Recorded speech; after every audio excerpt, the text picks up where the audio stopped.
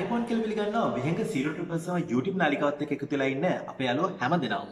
ඉතින් අදත් අපි ඔයගලන්ට සූදානම් වෙන්නේ තවත් එක් අරුම පුදුම අద్భుත කතාවක් කියන්න. ඉතින් මේ කතාවේ සඳහන් වෙන කිසිම නමක් ගමක් කිසිම දෙයක් මනක් කල්පිත නැහැ. මේ හැමදේම 100%ක්ම සත්‍ය සහ නිර්වද්‍ය තොරතුරු. ඉතින් මේ සිදුවීම වාර්තා වෙන්නේ ඕස්ට්‍රේලියාවේ. මේ ඕස්ට්‍රේලියාවේ මයික් ට්‍රොම්ප් ජේකබ් ට්‍රොම්ප් මේ කියන ට්‍රොම්ප් ෆැමිලි එක ගැන තමයි මේ කතාව වාර්තා වෙන්නේ. මේ ෆැමිලි එකේ 5 දෙනෙක් ඉඳලා තියෙනවා. ඒ කියන්නේ අම්මයි, තාත්තයි, පුතයි, දුවල දෙන්නයි. ඉතින් මේ 5 දෙනාම එක දවසක් රෝඩ් ට්‍රිප් එකක් යන්න පිටත් වෙනවා. ඒගොල්ලන් ගෙදර තියෙන එක වාහනයකට නැගලා මේ 5 දෙනාම එකපාර නිවසින් පිට වෙනවා. ඒත් මෙහි තියෙන අద్భుත ජනක දේ තමයි කිලෝමීටර් 800ක් විතර මේගොල්ලන් දුර ගිහිල්ලා නමුත් මේ 5 දෙනාටම කිසිම දෙයක් මතක නැහැ. මේගොල්ලෝ කොහෙද ගියේ? කොච්චර දුරක් ගියාද කියලා කිසිම දෙයක් මේගොල්ලන්ට මතක නැහැ. මේ ට්‍රොම්ප් ෆැමිලි ගැන කතා කරොත් මේගොල්ලන්ට සල්ලි වලින් කිසිම අඩුවක් තිබිලා නැහැ. සල්ලි වලින්, වාහන වලින්, ඒ වගේම කිසිම දෙයකින් මේගොල්ලන්ට අඩුවක් තිබුණ කට්ටිය නෙමෙයි. ඉතින් නමුත් මේගොල්ලෝ මේ ගමන යද්දී මේගොල්ලන්ගේ කිසිම මුදල් පසුම්බියක්වත් ජංගම දුරකථනයක්වත් කිසිම දෙයක් අරන් ගිහිල්ලා නැහැ. මේගොල්ලෝ ඒගොල්ලන්ගේ ක්‍රෙඩිට් කාඩ්, ඩෙබිට් කාඩ්ස් මේ ඔක්කොම දේවල් ගෙදර දාලා මේගොල්ලන්ගේ ගෙදර වහලවත් නෙමේ මේගොල්ලන් මේ ගමනට ගිහිල්ලා තියෙන්නේ. මේගොල්ලන්ට එකපාරටම හිතිලා මේ 5 දෙනාම එකපාර වාහනයකට නැගලා මේගොල්ලෝ මේ ගමන යන්න ගිහිල්ලා තියෙනවා.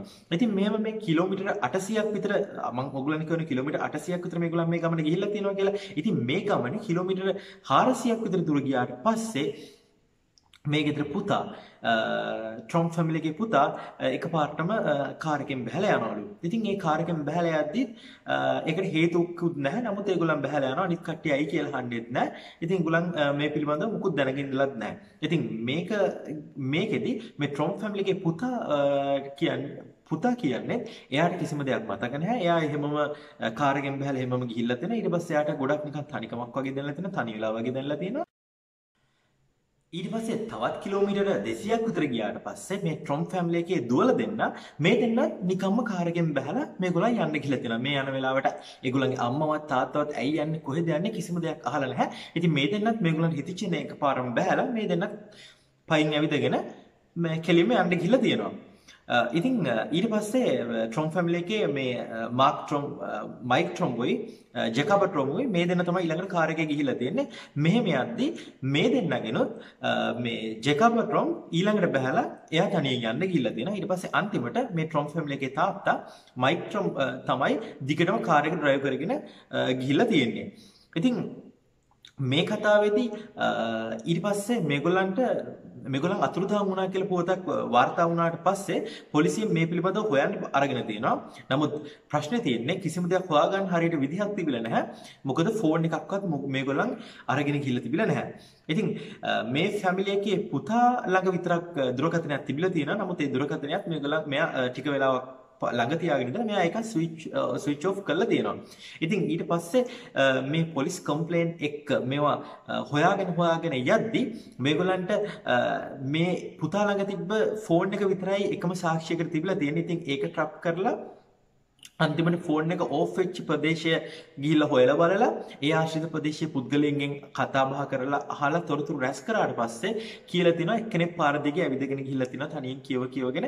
ඉතින් ඒ තොරතුරුත් එක්ක ගියාට පස්සේ මේ ට්‍රොම්ප් ෆැමිලි එකේ පුතා ඒ ළඟ තියෙන රේල්වේ ස්ටේෂන් එකකට ගිහිල්ලා තියෙනවා. ඒත් රේල්වේ ස්ටේෂන් එකේ ටිකට් එක අරගෙන තියෙන්නේ මේ ට්‍රොම්ප් ෆැමිලි එකේ මේගොල්ලන්ගේ ඕස්ට්‍රේලියා මං කියපු මේ ගෙදර ආසන්න දුම්රිය ස්ථානයකට. ඉතින් මේකෙදි පොලිසිය අනුමාන කරලා තියෙනවා එහෙනම් මේ ට්‍රොම්ප් ෆැමිලි එකේ පුතා අනිවාර්යෙන් මේ වෙද්දි ගෙදරට ගිහිල්ලා ඇති කියලා. ඉතින් ගෙදරට ගිහිල්ලා බලද්දි ඒ ෆැමිලි එකේ පුතා ගෙදරට ගිහිල්ලා තියෙනවා. ඉතින් පුතාගෙන් ප්‍රශ්න කරලා තියෙනවා. ප්‍රශ්න කරාට පස්සේ එයා කියලා තියෙන්නේ ඇයි දන්නේ මට යන්න හිතුන් අපි ගියා ඊට පස්සේ මං කාර් එකෙන් බැස්සම් කාර් එකෙන් බහිද්දිත් අම්මා මට කිව්වා ෆෝන් එක විසික් කරන්න. ෆෝන් එක විසික් කරේ නැත්නම් ඒගොල්ලෝ මේක ට්‍රැප් කරගෙන අපි පස්සෙන් හොයාගෙන ඒක නිසා ඔක විසික් කරන්න. එහෙම කියලා නිකන් අමුතු විදිහට කතා කරලා තියෙන්නේ. ඉතින් මෙයා ඊට පස්සේ කාර් එකෙන් බහලා ගියාට පස්සේ මෙයාට ලොකු තනිකමක් දැල්ලා තියෙනවා. පාළුවක් වගේ දැල්ලා තියෙනවා. මෙයාට මොකද්ද කියලා දැල්ලා නැහැ. ඊට පස්සේ මෙයාට ඇති වෙච්ච බයත් එක්ක මෙයාට හිතලා තියෙනවා මං කොහොම හරි දැන් ආපහු ගෙදරට යන්න ඕනි කියලා. එහෙම කියලා හිතුණාට පස්සේ තමයි මෙයා ඒ රේල්වේ ස්ටේෂන් එකට ගිහිල්ලා ගේ පැත්තේ තියෙන ස්ටේෂන් එකට ටිකට් එකක් අරගෙන ගෙදරට ගිහිල්ලා තියෙන්නේ. ඉතින් මේ කතාවේ තොරතුරු හොයාගෙන යද්දී ඇත්තටම මේගොල්ලෝ සාමාන්‍ය පොදු ප්‍රවාහන සේවයක් සාමාන්‍යයෙන් භාවිතා කරන මිනිස් පුද්ගලයෝවත් නෙමෙයි. මේගොල්ලන්ට පෞද්ගලික වාහන තියෙනවා. ඉතින් නිතර පාවිච්චි වෙන්නේ මේ දේවල්. ඉතින් ඒ පිළිබඳව විශේෂයෙන් සඳහන් කරලා තියෙනවා මේ පුවත ගැන තොරතුරු වාර්තා කරගෙන යද්දී ඇයි මෙහෙම උනේ කියලා. ඉතින් කොහොම හරි මේ පුතාගෙන් ප්‍රශ්න කර කර ඉන්නකොට එක දුවෙක් මේ ගෙදරට ඇවිල්ලා තියෙනවා අහපව්. ඉතින් ඒ දුව ඇවිල්ලා තියෙන්නේ තනියෙන්. ඉතින් එයාගෙන් ප්‍රශ්න කරාට පස්සේ ඔයා කොහොමද ආවේ කියලා එයාට කිසිම දෙයක් මතක නැහැ. මොකද උනේ කොහෙද ගියේ මොකද්ද කියලාවත් මතක නැහැ. එයා කියනවා මමයි නංගිත් වාහනෙන් බැස්සා බහැලා අපි දෙන්න ගියා. අපි දෙන්න ගියාට පස්සේ අපි දෙන්න තනි වුණා වගේ දැනුණා. අපි දෙන්න කොහෙද යන්නේ මොකද්ද කරන්නේ කියලා දෙයක් අපිට හිතා ගන්න බැරි වුණා. ඉතින් මේ දෙන්නත් එහෙම ඉඳදී මේ දෙන්නත් තනියෙන් වෙන් වෙලා දෙපැත්තකට යන්න ගිහිල්ලා තිනවා. ඊට පස්සේ මේ කෙනෙක් ගිහිල්ලා පොලිසිය කම්ප්ලේන්ට් එකක් දාලා තිනා. ඒ වෙලේ මට කොහෙද ගියේ මොකද උනේ මොකද්දවත් මතක නැහැ. අනිත් කට්ටිය කොහෙදවත් ඒගොල්ලෝ දන්නේ නැහැ කියලා. ඉතින් ඊට පස්සේ තොරතුරුකුත් එක්ක කම්ප්ලේන් එක දැම්මම පස්සේ මෙයා ආපහු තනියෙන් ඇවිල්ලා තිනවා. ඉතින් ඒකම එද්දි මෙයා පාරේ බස් එකකට නැගලා එයාගේ ගෙදර හොයාගෙන මේ ඇවිල්ලා තිනවා. එතකොට තමයි දැන් මේ පුතත් දැන් ගෙදර ඇවිල්ලා තිනවා. දුවත් ඇවිල්ලා තිනවා. මොකද මේ දෙන්නට දෙන්න දන්නේ නැහැ. ඒගොල්ලන් මේ කොහෙද ගියේ මොකටද ගියේ හරියටම අනිත් අය කොහෙද ඒ මොකක්වත්ම සිද්ධියක් මේගොල්ලන් මේ වෙනකොට දන්නේ නැහැ. ඉතින් මේ විදිහට වෙද්දී දැන් මේ පුතයි දුවයි දැන් ගෙදර ඉන්නවා. පොලිසිය කට්ටියත් මේ පිළිබඳව පරීක්ෂණ කරනවා. මේ ෆැමිලි එකේ අනිත් අය කොහෙද කියලා හොයාගන්න. මේගොල්ලන් අතුරුදහන් වෙලා මේ පිළිබඳව කිසිම තොරතුරක් වාර්තා වෙලා නැහැ. ඉතින් මේ දෙන්නටත් ඒගොල්ලන්ගේ අම්මයි තාත්තයි අනිත් නංගි කොහෙද ඉන්නේ කියලාවත් මේගොල්ලන් තොරතුරක් මේ වෙද්දී දන්නේ නැහැ. ඉතින් ඔහොම වෙද්දී එක පොලිස් ස්ටේෂන් එකකින් නිවුස් එකක් එනවා කාර් එකක ඩිකි එකකින් ගෑනු ළමෙක් හම්බ වෙනවා කියලා. ගෑනු ළමෙක් හම්බෙලා තියෙනවා කියලා. ඉතින් ඊට පස්සේ ඒක හොයලා බලද්දී තොරතුරු අනාවරණය කරගෙන බලද්දී ඒකත් මේ ෆැමිලි එකට සම්බන්ධයි කියලා හොයාගෙන තන ඒ තමයි මේගොල්ලන්ගේ හිටපු අනිත් සොයුරිය. මේ අනිත් ඒගොල්ලන්ගේ අනිත් නංගි තමයි මේ ඩීකේ එක තිබිලා මේගොල්ලන්ට හම්බෙලා තියෙන්නේ. ඉතින් ඊට පස්සේ දැන් මේගොල්ලන්ගේ ෆැමිලි එකෙන් 3 දෙනෙක් කරනවා. එයාටත් තියෙන ප්‍රශ්න තමයි එයාත් මොනවද කරේ කොහෙද ගියේ ඇයි යා ඩීකේක් අස්සට ගියේ කොහොමද එයා හැම ගියේ කිසිම දෙයක් මෙයාටත් කිසිම හොඩුවාවක්වත් කිසිම දෙයක්වත් මතක නැහැ. ඉතින් මෙහෙම සතියක් විතර ගත වෙද්දිත් මේ ජෙකබ් ෆැමිලි එකේ අම්මවත් තාත්තවත් මේගොල්ලන්ට හම්බෙලා නැහැ. ඉතින් ඔහොම සතියක් ගියාට පස්සේ එක්තරා ඒගොල්ලන්ගේ ගෙදර ඉඳලා කිලෝමීටර් 800ක් විතර දුරකින් කිලෝමීටර් 600ක් 800ක් මම හිතන්නේ ඒ දුරකින් තියෙන හොටෙල් එකකින් නිවුස් එකක් එනවා කාන්තාවක් ඇවිල්ලා කාමරයක් බුකින් එකක් කියලා. නමුත් එයාට එයාගේ ළඟ සල්ලිවත් මොකුත් නැහැ. එයාට එයාගේ අඩුතරම එයාගේ තොරතුරක් ගැන කියන්නේ එයාගේ නමක්වත් මොකුත් මතක නැහැ.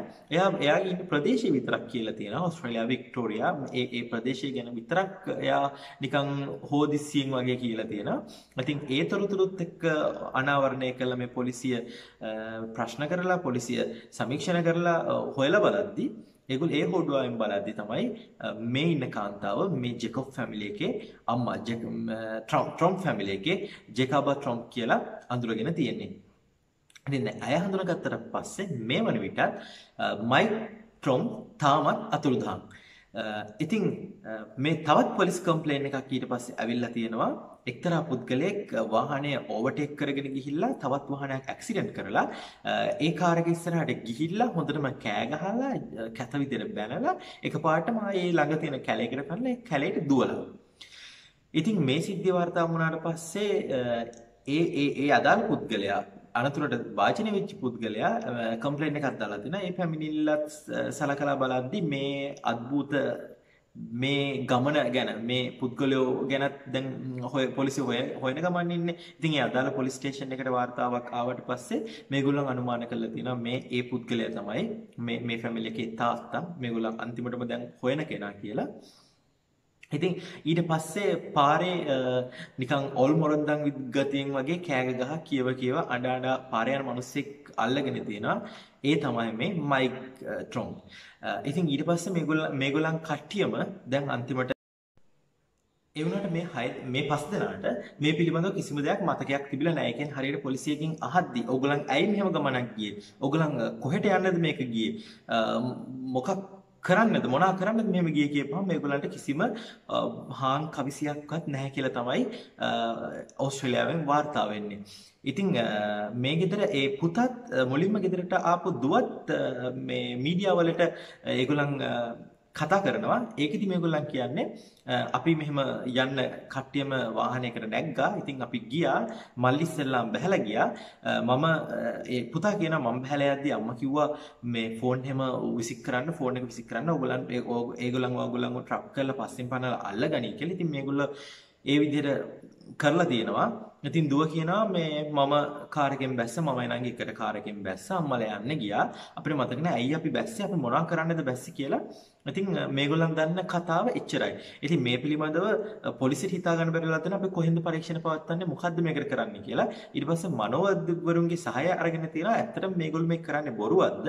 මේගොල්ලන් මේ ගොතපු කතාවක්ද? එහෙම නැත්නම් මේගොල්ලන්ට මේක ඇත්තටම සිද්ධ වුණාද? මේක ඇත්ත කතාවක්ද කියලා දැනගන්න අවශ්‍ය වෙලා තියෙනවා. ඉතින් පරීක්ෂණ සියල්ලම සලකා බැලීමෙනුත් මේගොල්ලන් කියන හැමදේම මේ මනෝවෛද්‍යවරුන් විසින් සලකා බැලීමෙනුත් පසුව මේගොල්ලන් තීරණය කළා තියෙන මේක බොරුවක් නෙමෙයි මේක සත්‍ය සිදුවීමක්. ඒගොල්ලන් හමු වෙලා තියෙන ප්‍රදේශ, ඒගොල්ලන් හමු වෙලා තියෙන හමු වෙලා තියෙන පොලිස් ස්ථාන මේ හැමදේකම පරීක්ෂණ හැමදේම සලකලා බැලුවට පස්සේ මේගොල්ලන් යම් මානසික වියවුල්තාවයකින් තමයි මේ ගමන ගිහිල්ලා තියෙන්නේ කියලා වාර්තා වෙලා තිනවා. නමුත් මනෝවෛද්‍යවරුන් පවසන විදිහට කිසිම විදිහකට එකම පවුලක 5 දෙනෙක්ට එකම මානසික රෝගයක් එකවර වැළඳීමට හැකියාවක් නැති බව තමයි ඔවුන් පවසන්නේ.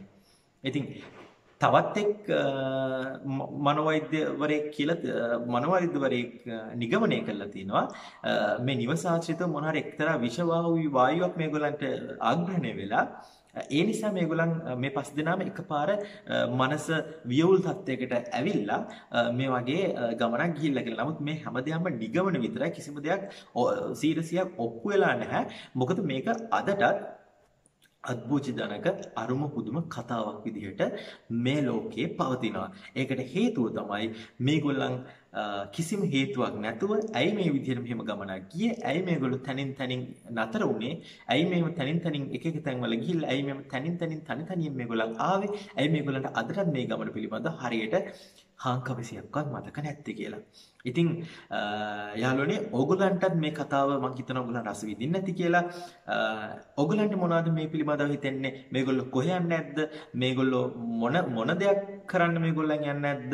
මේක මොන විදිහට සිද්ධ වෙන්නේ නැද්ද කියලා ඕගොල්ලන්ටත් දැන් මොන හරි දෙයක් හිතෙනවා ඇති. ඉතින් ඕගොල්ලන්ට හිතන දේ අපේ කමෙන්ට් බොක්ස් එකේ කමෙන්ට් එකක් විදිහට මෙන්ෂන් කරන්න. සමහර විට ඒක උදව් වෙන්න පුළුවන් මේ අදටත් අద్భుත ජනක මේ අභිරහසක් විදිහට පවතින මේ කතාව निराකරණය කරගන්න. ඒකත් සමහර විට රුකුලක් වෙන්න පුළුවන්. ඒ නිසා අපේ වීඩියෝ එක හොඳයි නම් vihangarosh අපේ YouTube නාලිකාව subscribe කරන්න. ඒ ළඟින් තියෙන bell icon එකත් click කරන්න. අපේ වීඩියෝ එක හොඳයි නම් like කරන්න. ඔයගලන්ට හිතන දේ මේ කතාව පිළිබඳව හිතන දේ comment එකක් දාන්න. අපි ගැන හිතන දේ පුළුවන් නම් comment එකක් දාන්න. අපි තවත් කතාවකින් නැවත හමුවමු. ඉතින් ඔයගලන් හැමෝටම ස්තුතියි.